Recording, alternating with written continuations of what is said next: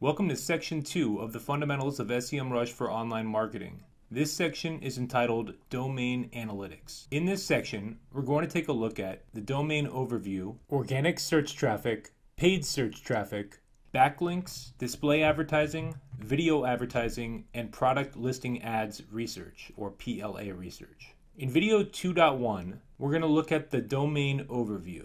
In this video, we're going to take a look at how to conduct a search query. We'll look at the domain overview categories with an explanation of each. I'm going to show you how to interpret the data from each of those categories, and we're going to demo the search process using SEMrush. Let's take a look. So once you have logged into SEMrush, you are immediately going to land on the website's dashboard, which is shown on the screen now. The way that SEMrush works is that it's based on queries that can be typed into the search bar. In the search bar, you can enter a domain, a keyword, or a URL that you will then receive a plethora of information on that is stored through the SEMrush databases. After entering a domain into the search bar, SEMrush will automatically bring up the domain overview report. So I'm going to demonstrate that now by inputting ebay.com into the domain search query box.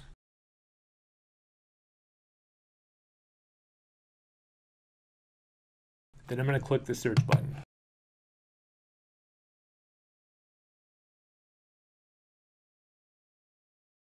So the domain overview is the first screen that you see on SEMrush after querying the domain in the search bar.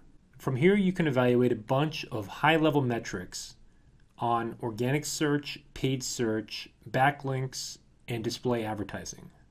The data in the domain overview here is broken down into 4 categories at the top of the page. You'll see number 1 is organic search.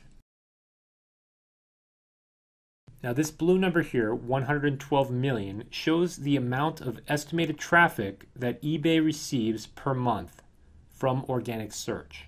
You can actually click on this 112 million number to open a more detailed organic positions report, which I will demonstrate later in this course.